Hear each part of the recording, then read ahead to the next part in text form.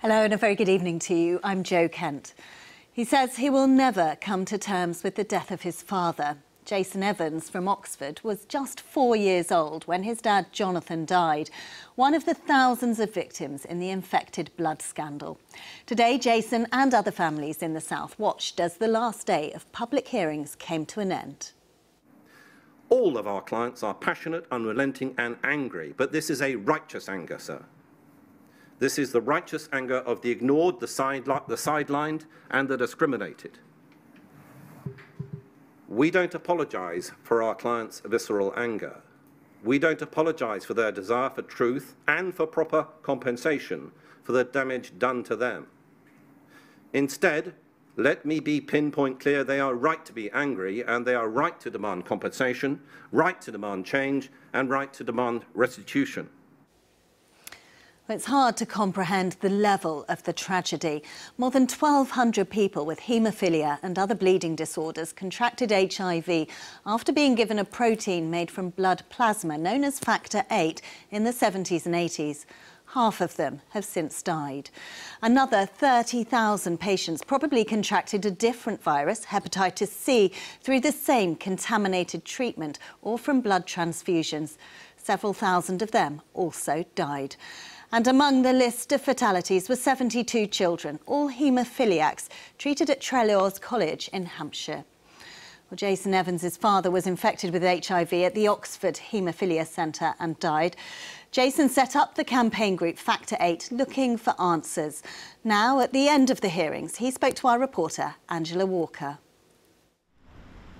Something that I think about all the time is that the majority of people infected with hepatitis C and HIV are dead.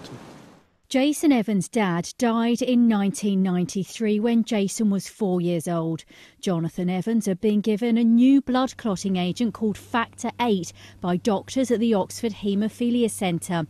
But the product made using imported blood was contaminated. Official documents presented to the inquiry revealed this therapy was given as part of clinical trials. Other victims included around 100 boys with haemophilia, infected with hepatitis and HIV through blood products administered to them at Lord Mayor Trelawney's school in Hampshire. Most have since died, and the survivors are suing the boarding school for allegedly failing in its duty of care. Clinical trials without consent, experimentation, especially in relation to the Lord Mayor Trelawney school. And just that whole area of people being used as research subjects to study the transmission of hepatitis through these blood products without their consent, without their knowledge, is just crazy. The inquiry was set up to examine why people were given infected blood products and whether there was a cover-up. It was completely avoidable that pharmaceutical companies skipped safety steps for reasons of cost, and that more importance was given to convenience than safety. And I do believe ultimately that's what this scandal almost entirely comes down to. The report by the chair of the inquiry, Sir Brian Lagstaff, is expected later this year. It will then be down to the government to act on his recommendations. Jason's been seeking the truth about his dad's death his whole adult life. Last week, he became a father himself.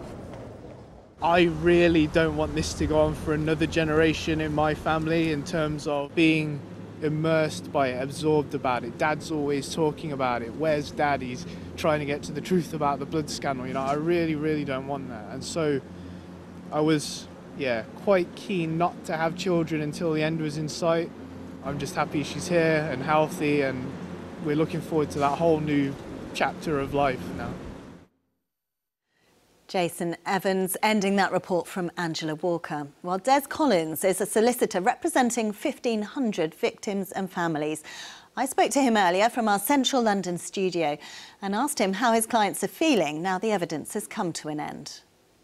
Clearly, after four and a half year inquiry coming to an end today, there's a sense of relief, there's a sense of catharsis. They've been through the whole process, and although the process will continue to some extent as they await the report coming out.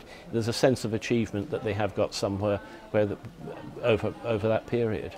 I mean, such a long-running public inquiry, 4 years. Has it delivered what your clients were hoping for? To some extent, yes. To some extent, no. They now know what happened, why it happened, and how it happened. I don't think they've got any real assurance from the inquiry so far, or from the government so far, that it couldn't happen again. And of course that will be one of the concerns, is one of the concerns. What lessons are they hoping will be learned from this? They're hoping the government will learn, they're hoping the Department of Health will learn, and all the Department of Health had to do back in 1980, whatever it was say, look, we got the policy wrong, let's change it. And I think everyone would have understood at that point, but there was a refusal to accept fault, and that refusal to accept fault affected these victims for the next 40 years. So we're expecting the report back in August, September time. I know there's been an interim compensation payment for some families, but when can other victims and families expect a more meaningful compensation payment? The interim compensation payment was made to a very small cohort of people last October.